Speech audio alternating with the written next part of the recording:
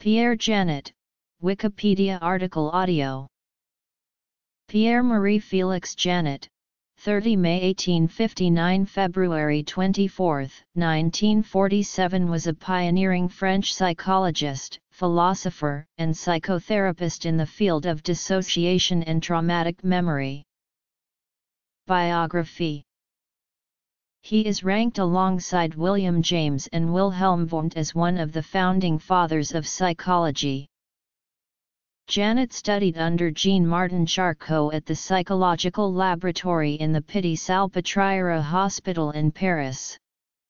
He first published the results of his research in his philosophy thesis in 1889 and in his medical thesis, L'état mental des hystériques, in 1892.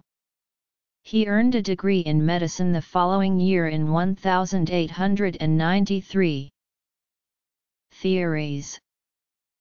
In 1898, Janet was appointed lecturer in psychology at the Sorbonne, and in 1902 he attained the chair of experimental and comparative psychology at the Collège de France, a position he held until 1936. He was a member of the Institut de France from 1913, and was a central figure in French psychology in the first half of the 20th century. Developmental hierarchy. Janet was one of the first people to allege a connection between events in a subject's past life and his or her present-day trauma, and coined the words dissociation and subconscious.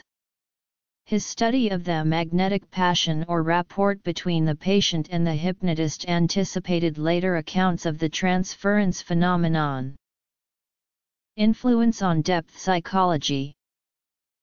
The 20th century saw Janet developing a grand model of the mind in terms of levels of energy, efficiency, and social competence, which he set out in publications including Obsessions and Psychasthenia and From Anguish to Ecstasy, among others.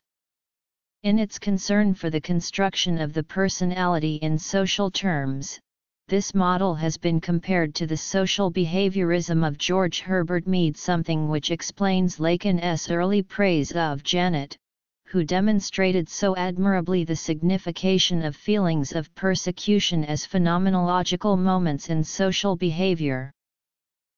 William James. Janet established a developmental model of the mind in terms of a hierarchy of 9 tendencies of increasingly complex organizational levels. Freud. He detailed 4 lower tendencies, rising from the reflexive to the elementary intellectual, 2 middle tendencies involving language and the social world, and 3 higher tendencies, the rational ergodic world of work, and the experimental and progressive tendencies. According to Janet, neurosis could be seen as a failure to integrate, or a regression to earlier tendencies, and he defined subconsciousness as an act which has kept an inferior form amidst acts of a higher level. Jung. Adler. Publications.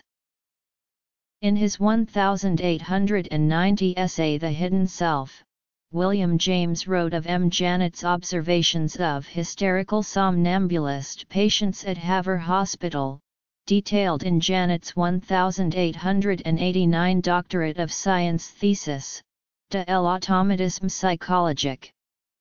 James made note of various aspects of automatism and the apparent multiple personalities of patients variously exhibiting trances, subconscious states, or alcoholic delirium tremens. James was apparently fascinated by these manifestations and said, "How far the splitting of the mind into separate consciousnesses may obtain in each one of us is a problem." M. Janet holds that it is only possible where there is an abnormal weakness, and consequently a defect of unifying or coordinating power. Controversy over whose ideas came first, Janet's or Sigmund Freud's, emerged at the 1913 Congress of Medicine in London. Prior to that date, Freud had freely acknowledged his debt to Janet, particularly in his work with Joseph Breuer, writing for example of the theory of hysterical phenomena first put forward by P. Janet and elaborated by Breuer and myself. He stated further that we followed his example when we took the splitting of the mind and dissociation of the personality as the center of our position, but he was also careful to point out where the difference lies between our view and Janet's. Writing in 1911 of the neurotic's withdrawal from reality, Freud stated, "Nor could a fact like this escape the observation of Pierre Janet." He spoke of a loss of the function of reality, and as late as 1930, Freud drew on Janet's expression psychological poverty in his work on civilization. However, in his report on psychoanalysis in 1913, Janet argued that many of the novel terms of psychoanalysis were only old concepts renamed, even down to the way in which his own psychological analysis preceded Freud's psychoanalysis.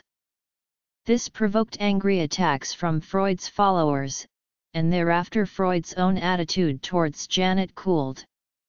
In his lectures of 1915–16, Freud said that for a long time I was prepared to give Janet very great credit for throwing light on neurotic symptoms, because he regarded them as expressions of ideas inconscience which dominated the patients.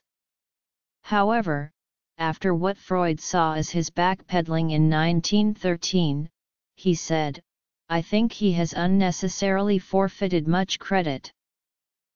The charge of plagiarism stung Freud especially. In his autobiographical sketch of 1925, he denied firmly that he had plagiarized Janet, and as late as 1937, he refused to meet Janet on the grounds that when the libel was spread by French writers that I had listened to his lectures and stolen his ideas, he could with a word have put an end to such talk but did not. A balanced judgment might be that Janet's ideas, as published, did indeed form part of Freud's starting point, but that Freud subsequently developed them substantively in his own fashion. Carl Jung studied with Janet in Paris in 1902 and was much influenced by him, for example equating what he called a complex with Janet's idée fixe subconscient. Jung's view of the mind as consisting of an indefinite, because unknown, number of complexes or fragmentary personalities built upon what Janet in psychological automatism called simultaneous psychological existences. Jung wrote of the debt owed to Janet for a deeper and more exact knowledge of hysterical symptoms, and talked of the achievements of Janet, Flournoy, Freud, and others in exploring the unconscious.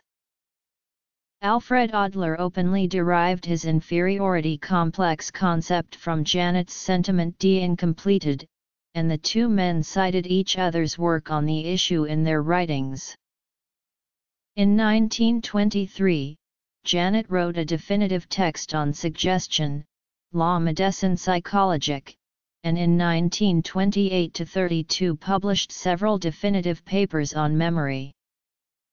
While Janet did not publish much in English, the 15 lectures that he gave to the Harvard Medical School between October 15 and the end of November 1906 were published in 1907 as The Major Symptoms of Hysteria. He received an honorary doctorate from Harvard in 1936.